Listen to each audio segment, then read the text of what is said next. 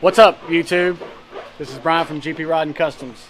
Today we're going to talk about pulling the 6x9s out of this Dodge and putting 6.5s in it. The customer no longer wants 6x9s. He wants to upgrade his speakers to Focal 6.5s. So in order to do that, we have to build a plate that will go in the factory location that will hold a 6.5 speaker. So we're going to do that now. So let's go to my office.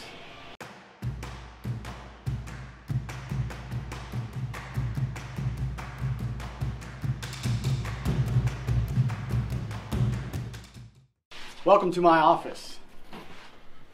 The koala's home, away from home. Alright, so I already have a magical template to make this. So for those of you that don't know how to make this, I'm going to tell you a quick and simple way of making this template.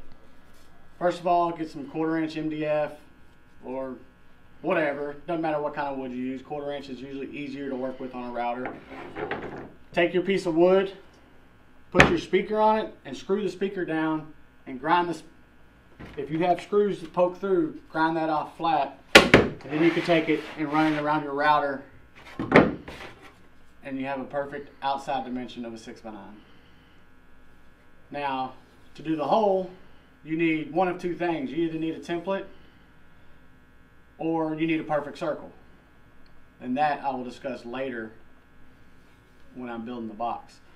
But if you have neither one of those, the best thing to do is to draw your circle, drill a hole, and take a jigsaw and on a low speed cut the circle out. Low speed will help you control your cut a lot better, and hopefully it won't be so wavy. I like to use my many different templates that I have here. Perfect circle, I like for it to be perfect. I don't like all the jagged cuts in it. But anyway, we're going to get going. We're going to take that and we're going to transfer it to a piece of 3/8 plexiglass. I like to use plexiglass because it's a lot harder than MDF wood. You don't really want to put MDF wood in a door panel. You want to keep as much wood out of the car as possible, because if any water gets on this piece of wood, it's going to swell up and it's just going to be nasty and it's going to fall apart later. This piece of plexiglass is pretty much water resistant. You can throw it in a lake and it'll be there 10 years later.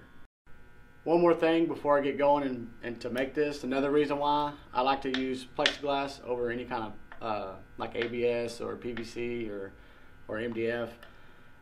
It's a lot more dense. So you got to think that you're creating a baffle for a speaker. So the more dense that it is, the better that speaker is going to perform. So that's another reason why I like to use plexiglass.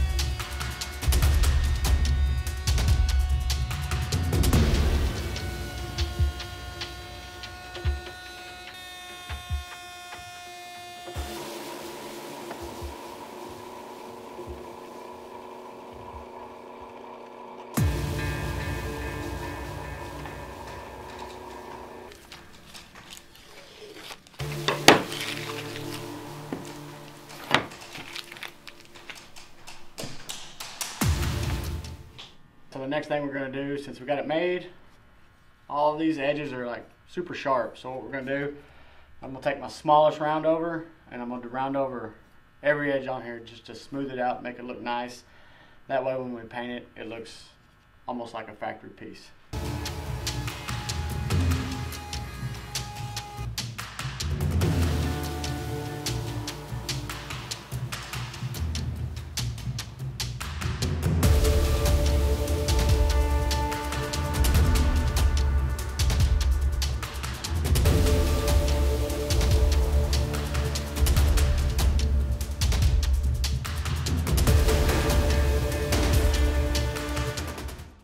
The next question you might ask is, what kind of screw am I supposed to use to put through plexiglass? Because everybody knows you try to put a screw through plexiglass, you're going to crack the plexiglass. If you don't know about that, try taking some plexiglass and running a screw through it. You'll probably crack it. Anyway, another reason I like to use plexiglass is I can tap the speaker mount holes, and I normally tap them at an 832. So I'm going to tap these real quick, and then I'll show you how easy it is to put a screw in afterwards.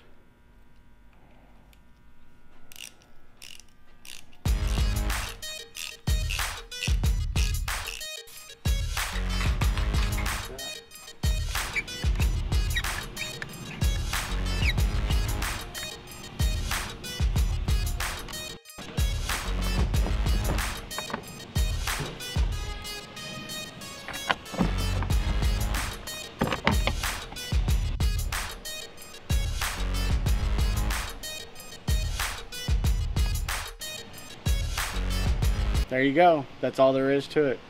Do that 3 more times, all 4 doors will be done. Like this video, subscribe.